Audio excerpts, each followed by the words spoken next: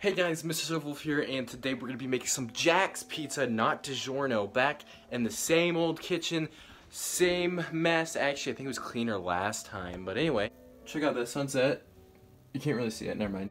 But today I'll be teaching you guys how to make Jack's Pizza, not to be confused with my dog Jack, which is standing in there currently, wanting to bark at people.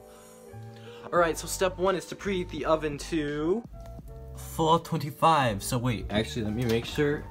Good. Okay, we store popcorn bowls in there and sometimes stuff happens. So bake. Whoops. 425. We wait for that to preheat and then we'll continue to our next step. Next step, your pizza should come in a bag thing like this. It might be in a box when you first buy it. Jack's, for some reason, seems to be a really popular buy around the Springfield, Missouri area. Don't know why, but apparently they support Wisconsin farmers by using 100% real Wisconsin cheese on their pizzas, which is why I love their freaking cheese so much, by the way. It tastes so good. Now, before I do this, I want to let you guys know I do have some bacon. The brand of bacon we will be using is Black Label Hormel bacon since 1891. Really old. It's natural hardwood smoke, fully cooked, original bacon. So that's what we're gonna put on our pizza to give it that more of a something I like better. You know, I like DiGiorno better than Jack's in my opinion. That's just how I eat pizza. Jack's is okay, but I like bacon on it to make it better. And you're also gonna need, you don't have to have this. In fact, most people don't do this, but you're gonna need a pizza tray of some sorts if you want to make life easier and not have to figure out how to get it off the oven rack. And hopefully, like, there's other risks with putting it directly on the oven rack. So let me cut this open and put it on the tray.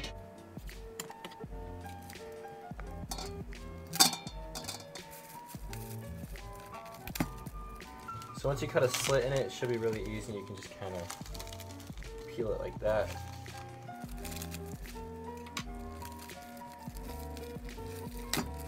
I mean, this stuff is weaker than cling wrap. Make sure when you're transferring your pizza to a tray or to the oven that there's no cardboard underneath it. So make sure that the cardboard piece that it comes on. Hold on, I'm gonna eat some frozen cheese real quick. Make sure you still have this. Now we wait. Now that your oven is preheated on 425, they say to put one pizza in for between 11 and 13 minutes. I find 12 seems to work the best, so let's do that. In 12 minutes, let's check on the pizza. Look at that, nice and bubbly. I think I'll leave it in for 13 minutes and see how it turns out. Look at that pizza, yes, delicious with some bacon on top. And all you need now is a pizza cutter or something to cut the pizza with, and there you go. There's how you make pizza, Jack's edition. Bon appetit.